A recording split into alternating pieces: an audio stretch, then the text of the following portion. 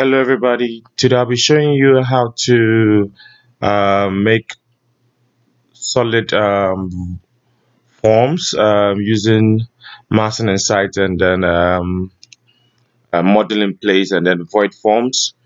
I'm using Revit Autodesk 2019 student version, the architectural template.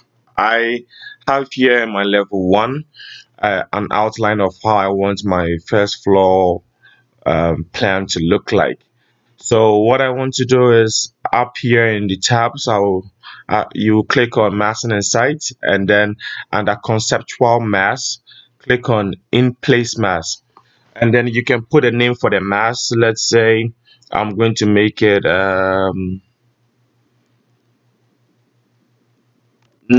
north north building. Okay, and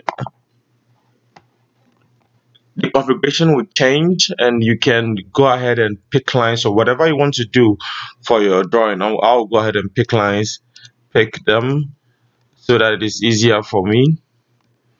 All right, and then I can come here, click on solid form instead of void form, solid form, and I have my form created, and I can come on and click finish mass. Now I have my mass created. If I take it to 3D, you can see it here in 3D view. Seeing ah seeing the form that I have. Now the next thing I want to do is I want to add my level. So you click on select the object, and modify and mass, click on mass floors, and then check the boxes here. So I'm not gonna include my roof. I'm just gonna do level 1, 2, and 3 for this mass, and then you can see that immediately Revit populates that in for you, and you can see your 3 levels in here. If you want to go on and make kind of jazz up your roof, you can just select the mass, click on edit in place. And one thing about masses is the solid form masses is when you hover the mouse over any part of the mass, you can press tab to select what you want. So this is just the front face of it, this is just the top, the roof, and this is the entire mass. Well, over here, entire mass, just the front face, the roof, front face, entire mass, roof. So just like that. So I want to, so you can click on this end just to show you this real quick. Click out on the top here, and you can see that it's giving me my dimensions for this side.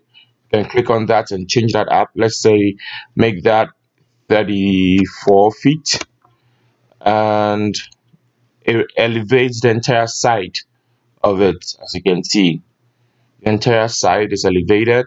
I can click on here and then click right here, and then make that also 34 feet. And then you can see that the roof is kind of like bowing in the middle.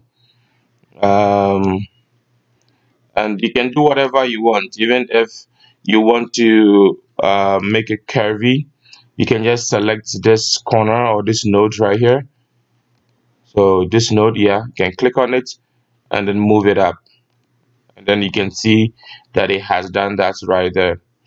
You can do that to all the corners if you want.